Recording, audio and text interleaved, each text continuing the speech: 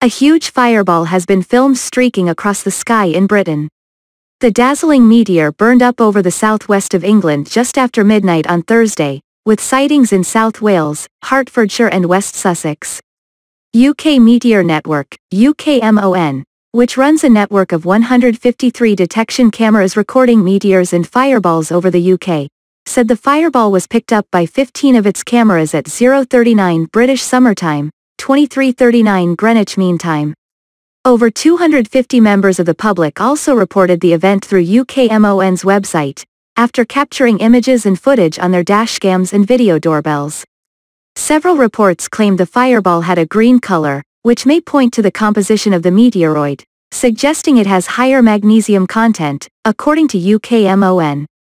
Over 250 members of the public reported the event through UKMON's website, after capturing images and footage on their dashcams and video doorbells. UKMON described it as significant fireball and very large meteor event, adding that some cameras are completely oversaturated. The event was also picked up on FRIPN, Fireball Recovery and Interplanetary Observation Network, and GFO, Global Fireball Observatory, camera systems.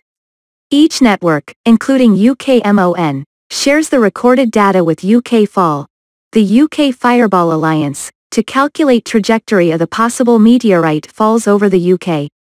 Preliminary analysis from UKMON data shows terminal altitude around 30 km above the ground and velocity of 6.9 km per second, which is exciting, Richard Kosurik, founder of UK Meteor Network, told Mail Online.